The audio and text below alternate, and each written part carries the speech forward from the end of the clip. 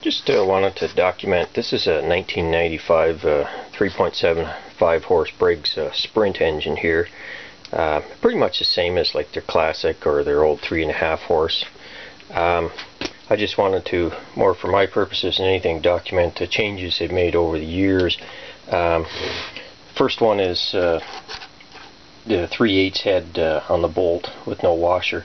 This one here came out of that hole, and they put some thread sealer on it there. So it must have had problems with leaks. But you can see it's got the 6-spoke plastic camshaft there, the white colored plastic, yellowish, whatever. Now this particular engine is one of the wettest ones I've ever found. The crankcase was right full of water, gas tank was full of water, basically the whole engine was right full of water. I don't know why, they must have parked it under waterfall or something. But anyway, the oil sump there, it's got a lot of sludge in it there. But you might be asking, well, you know, why'd you buy an engine? I initially didn't know it was full of water, but what I liked about it was the crankcase cover here wasn't broken. Now it's got one bolt broken off in it, but I can deal with that. I get a lot of them, and there's pieces missing out of the base crankcase cover. So, and it's also got the long crankshaft, and I use that on my Frank and Briggs engines and such. So, so that crankshaft I can use, and the sump cover. So. The magnetron ignition, and as you can see, it's still got quite a bit of milky oil in the bottom there. But the other things I want to point out, there's a cylinder head off it. It uses the old style standard head there, unlike the newer one. It's free hand to point here. It continues in from both sides at a shape there, so you end up with more of a V-shaped combustion chamber there. You don't see one handy here, I'd show it in the video, but and it still has the old style recoil starter there, which I was kind of surprised at. But so anyway, so that's 1995 Briggs Sprint. So they dropped down to the 3/8 crankcase cover bolts, as well as the 3/8 bolts up top on the recoil starter cover there, and just minor changes over the years. Those bolts started out with you need a 7/16 socket. When I say 3/8, that's the size socket you need to remove it. And cylinder head bolts are 1/2-inch socket. So anyway, just a quick preview there of a submerged 1995 Briggs & Stratton Sprint. Well, I continued on with the teardown here, pulled the crankshaft and piston out of it, and crankshaft's actually still good. This is it here.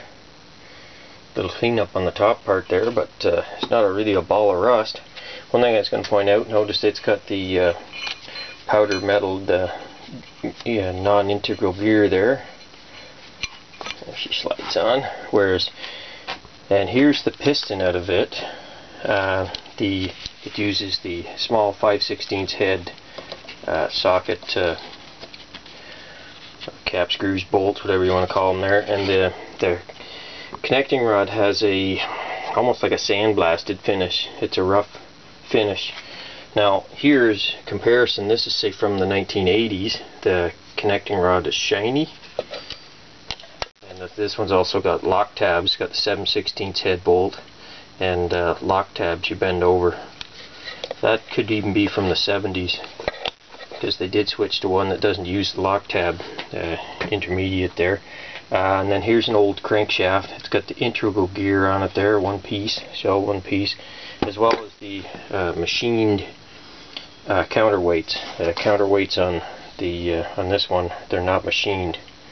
As you can see, they're just rough cast there. All these time and money saving things that they developed over the years. I'm not a huge fan of the non-integral gear though. It's good and bad. I broke one apart there on my Briggs 327, but I think I got the solution to that. I'll be using one of these plastic camshafts. They weigh so much less that I think I had a vibration kind of dynamic going on there. Anyways, continue on with this video. And here we have a piston and rod out of a model 10A, say about 2010, and you can see they made major changes.